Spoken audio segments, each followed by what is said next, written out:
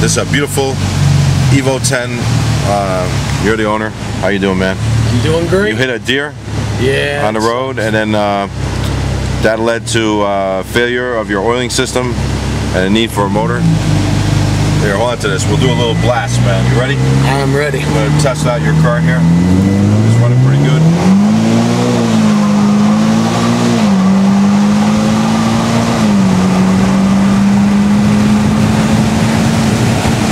Pretty smooth, no? Oh, she's running very smooth, actually. Wow, you can hear the difference in that motor. No doubt. Very smooth. Smooth motor, no? Wow, way different than the factory. We made you a Cosworth motor. Fully balanced, blueprinted. It has pistons, rods, stock crank. The crank is very good. No sleeves. Right now, the thing that's holding you back is you got the cat in there. I don't know why. I don't know why you have the cat, but you want to pass emissions. You want to be emissions legal. The car makes like 330 to the tire with the cat. You got to get rid of that cat. I know. New York State sucks. Got some nice gauges down here for you. You got your boost gauge over here, and your air fuel gauge over here. Kind of stealth down there, you know, where you can keep an eye on it. The car definitely pulls good, shifts good. The only thing I haven't done for you is fix first gear. You know, you can see the car is just fucking positive, man. Especially once you get going.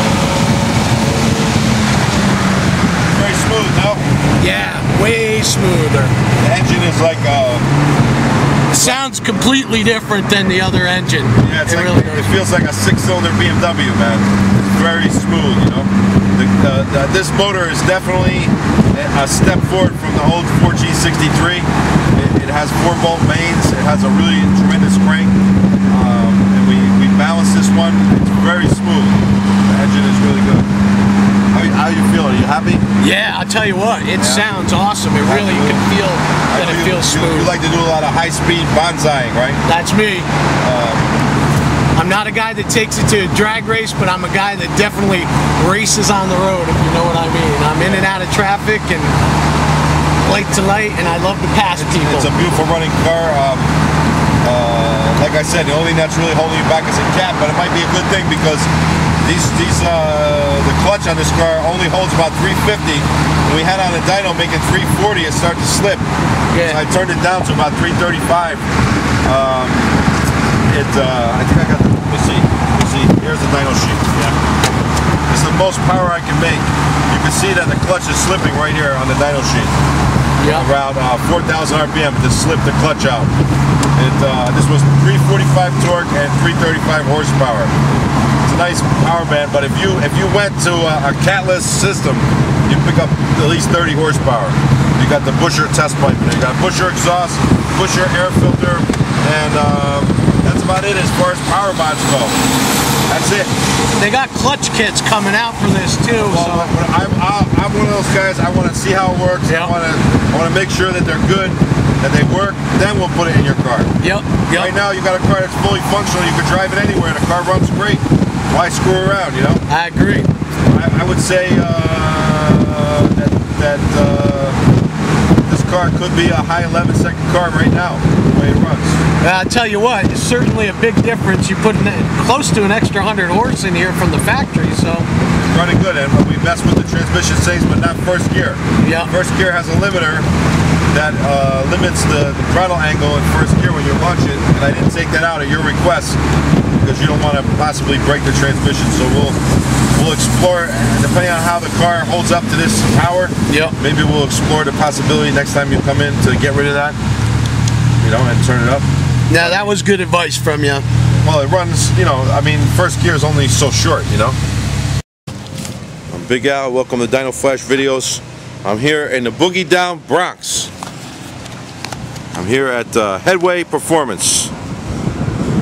This is where I get all my cylinder head work done. I've just brought a couple of Subaru Virgin heads, stock heads here, to get modified by the master Ramon on the Headway Performance wet flow bench. That's how you, just like a dyno, it measures the performance of the car to see how much power you're making. The flow bench measures the performance of the head to make sure that it's flowing enough power. Beautiful place, man. It's good. good to be here in the Bronx. My next stop, I'm going to the famous Hunts Point Auto Salvage Yard to pick up a part for my wife's truck. Oh, I'm Big Al. I'm here in the boogie down Bronx, USA, bro. My main man. What's happening, bro? Yo, show me the anarchy, bro. Ah! Yo, what's happening, bro? This is a tattoo place slash barbershop, pool hall, everything, man.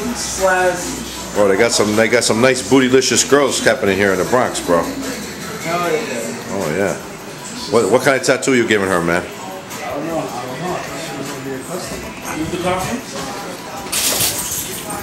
I'm here at the world famous Hunts Point Auto Salvage.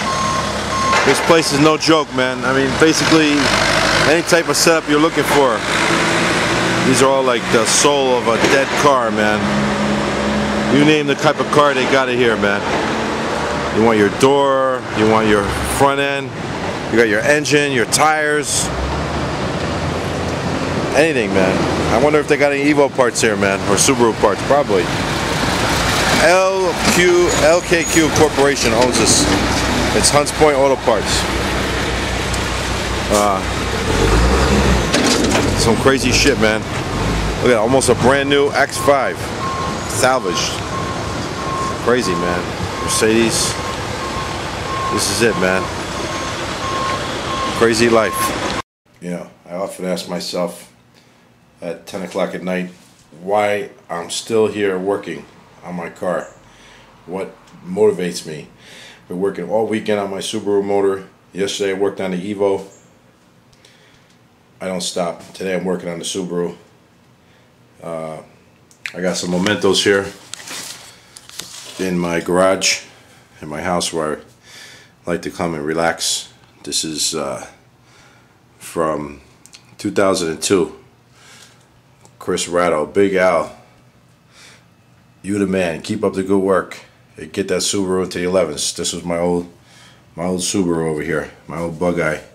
This is at the 2002 September Beaver Springs East Coast Subaru Championship where I won. I finally went 1188 with my Subaru. There's a picture of it back in the day, autocrossing. I used to do autocrossing before I got into drag racing. There's another picture. There it is. That, by the way, that was my old, before I got into Subaru, that was my SL 600. And then way back in the day, that was my M5 in Acapulco. That's in Acapulco. I drove from here to Acapulco. But anyway, what motivates me?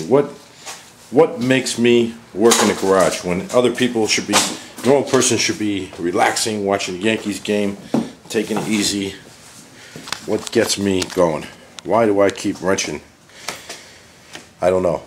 To be honest, it's like a boxer who's always in the gym training and getting ready for a fight, or maybe an artist who's always painting. All day long I'm working on people's cars trying to make them fast, and at nighttime all I can think about is getting out here and getting going. What motivates me is the appreciation of the fans who support me and the sponsors who help me, and just keep moving, man. I only know one way, and that's to keep fighting, keep going. 24 hours ago I was in my home garage working on my Subaru, getting the motor together. Today we switch gears, switch it up, and we're working on the Evo. What have we done? We have the all-wheel drive Motorsports D2 suspension. After seeing what amazing 60 foots and times they're getting, we're going with this rather cheap but effectively sprung suspension, and we have our solid mounts for our diff. And we have a spool in the rear diff because the rear diff exploded and I'm installing it. Of course my hands are very dirty, scarred, and we're putting the whole thing together, getting ready to go to the track. We'll get the car up and running today. Tomorrow we'll get it to the Ferrari guy to do an alignment, and with Mitsubishi Power, I have the diamond star in my rear diffuser. Mitsubishi Power will get to the track.